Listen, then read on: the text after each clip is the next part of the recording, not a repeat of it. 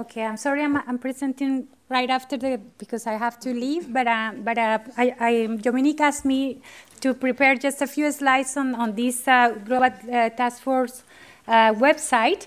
And so basically the premise of this work is basically to try to find a place where all the information about the cholera and the Global Task Force activities are together.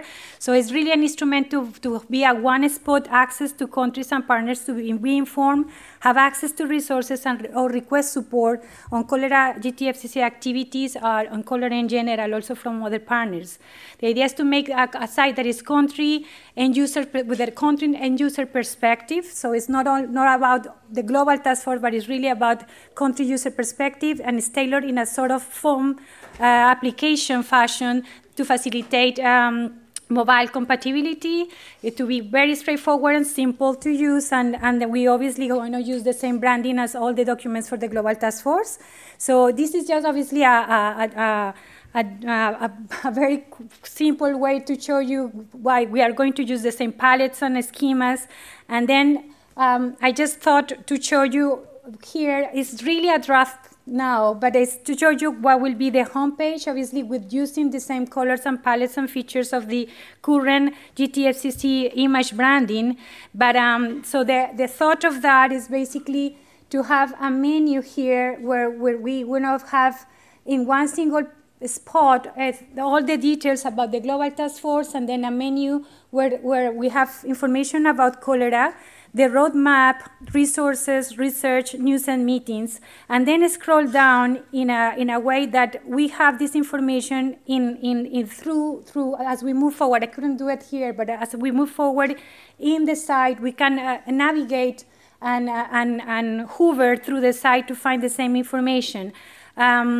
So that's basically, you're going to have an area where basically you have the roadmap 2030, and then that area will have basically what is the roadmap about, but it's also what are the countries that are having national action programs, what is this progress on each of those countries. So having this information really at hand, an area where all the resources, and as we spoke this morning, the lab resources, the SOPs, there is so much information all over the place, and there are today 3 sites that are sharing this information from WHO, from a different sites. So we're trying to link everything in one single hub. And so this resource area, again, this is all preliminary, okay? So it's going to have all the technical guidelines. We'll have all the requests for support, so all the dossiers for applications of CV, all the different dossiers that are required for WASH or whatever other interventions, and also all the training materials can be coming from the Global Task Force, and it can come from other partners, but really well organized and easy access for the countries to get this information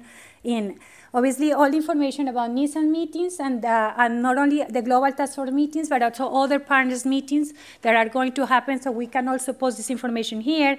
And then at the bottom, we will have the specifics about the GTFCC, the strategy, the roadmap, the frame of action, so that people understand what we have in here. I'm not going to go into the details here, but just to say that this homepage, and we're trying to look at these sub-pages, so all the content that will go under each of those different menus that we just mentioned, and so to facilitate the work. So this is just to show you that this is a quick flow to understand exactly what will go on those sub-pages and the filters to make it really as simple as possible as we can. This is a future idea of having a bottom of outbreaks and really having one single spot with all the outbreak latest information, and information will be available. So that will be an area where just one single button, and you can have this information instead of looking at it all over the place.